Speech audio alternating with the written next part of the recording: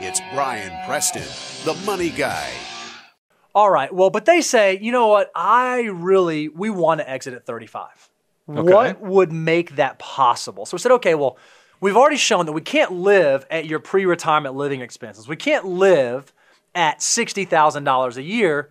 So let's see, if we retired at 35, what level could we live at? So we had full-time equivalent, Daniel, kind of give us some ideas on, all right, let's think about base case. And this is what we said.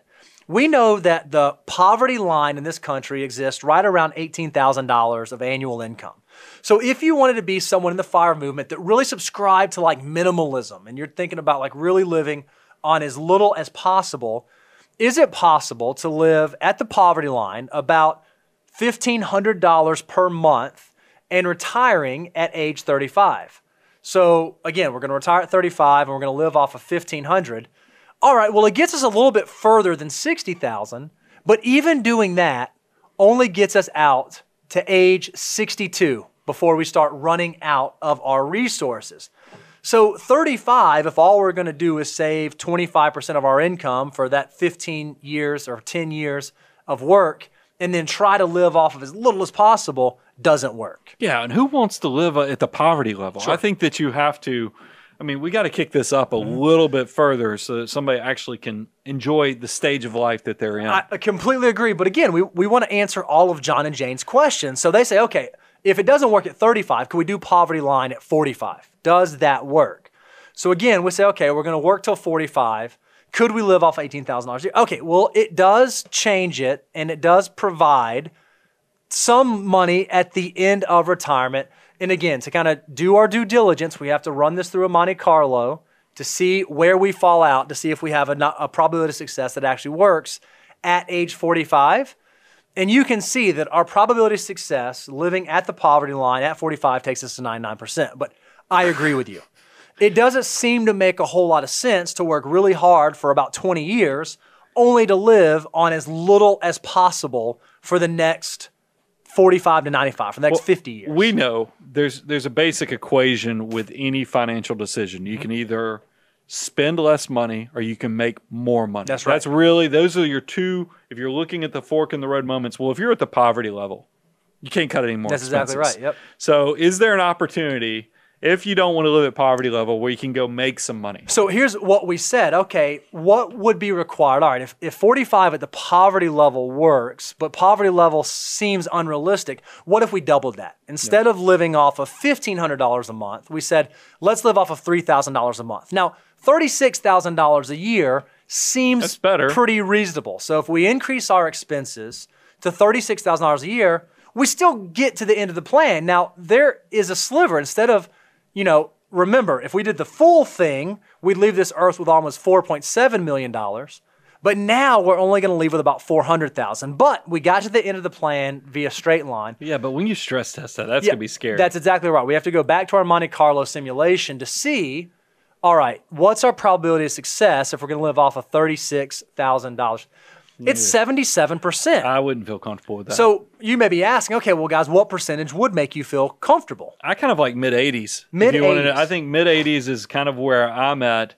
And I'm back to the thought that even at $3,000 a year, at $3,000 a month, there's got to be a better way to kind of consider this. And so maybe is that going back to work? There has to be a better way. So there's this other part of the FIRE movement that's called barista FIRE. These are the folks that want to stop doing their normal day job, but they're not unwilling to work. So what we said is, okay, let's take John and Jane, and let's assume that when they retire, they're willing to go work at Starbucks because that's kind of the thing this year. I get to go be a barista. Or a gig economy or job. A gig economist. Uber driver, Lyft driver. So let's assume that they can make $10 an hour working part-time. So they both work 20 hours a week, $10 an hour. What happens if at 45, when they retire, they can start doing some barista side hustles? Looks better. Well, now it looks a lot better. If we check the Monte Carlo to see, does that improve our probability of success? You can see that our probability of success actually goes from 77% up to 98%. Yeah. So that makes a pretty big difference, right? But they say, okay, well, I was willing to work. That sounds great.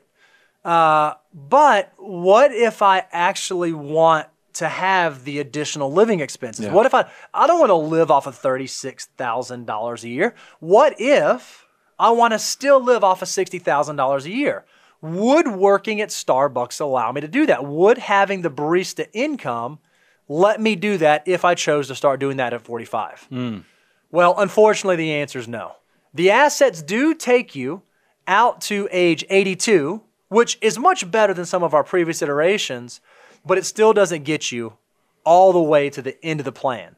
So if your goal is to live off of the living expenses you had pre-retirement, and you're willing to get a side gig and start working at age 45, it's still not quite going to cut it. So you made an interesting observation, Brian. You said when it comes to making financial decisions, you really have two options. You can make more or you can spend less. I'd argue there's a third one sometimes. Yeah. Sometimes. If you have big goals and you've already exercised making more and you've already kind of cut the expenses as lean as possible, the other option you can have as it relates to FIRE is you can be a really aggressive saver. Yeah. So we talk about, hey, we want John and Jane to save 25% of their gross income. Well, John and Jane may say, you know what, in order to make this FIRE thing possible, rather than only saving 25% of our income during our working years, we're willing to really beef that up. And what I mean by really beef that up is not only are we just going to do 13% to our 401ks, we're going to go ahead and max them out at the full $19,500 each.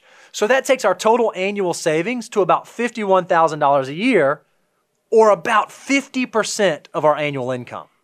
So if I'm willing to work until age 45, and I'm willing to save 50% of my income from 0 until 45, and when I get to 45, I'm willing to go get a part-time job working at Starbucks, does the plan work?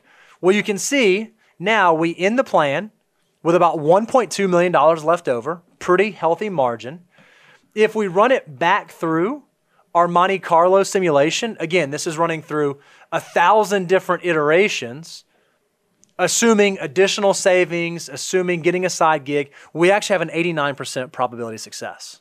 But that has you working. That has you working. Because think about this. This is essentially like a fat FIRE type person where they're going to really hyper save while they are working. But then when they get to retirement, they're not going to fully retire. They're going to continue to work. Mm-hmm.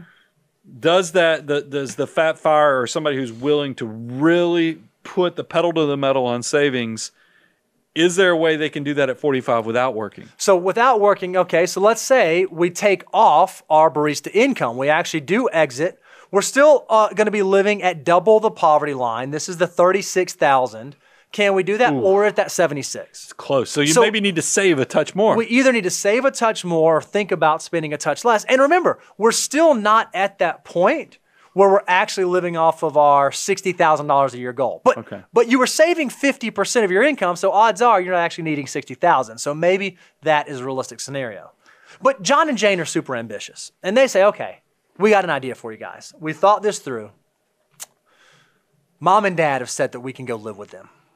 Mom and Dad said that we can make our $100,000, but they're going to let us live with them for the first 15 years, right? They're not going to charge us any rent. And they're going to cover our groceries.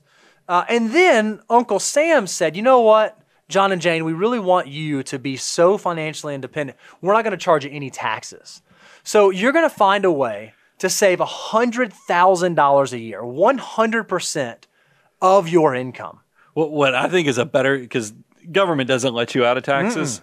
The better suggestion is you have a relative that's going, because that's usually when CNBC runs an article of somebody who paid off $300,000 of debt in 2 years. Sure. What they fail to tell you is typically there's some family economic support where they're giving you $20,000, $30,000 a year in gifts. So here's the big question. If they can generate, whether it be through gifts or whatever else, $100,000 of saving from age 25 to 35, and their goal is to live off of $60,000 per year, does it work? No. The answer is no. It only gets them out to about 58 years old. Yeah. If they said, okay, well, what if I wanted to live off of less? What if we did that? Could we live off of $36,000 a year? Okay, maybe that gets you there. I think what we're seeing here, though, and this is what we would try to explain to John and Jane, hey, based on where you guys are, wanting to be parts of the FIRE movement, I don't know that the 30s is going to be your key.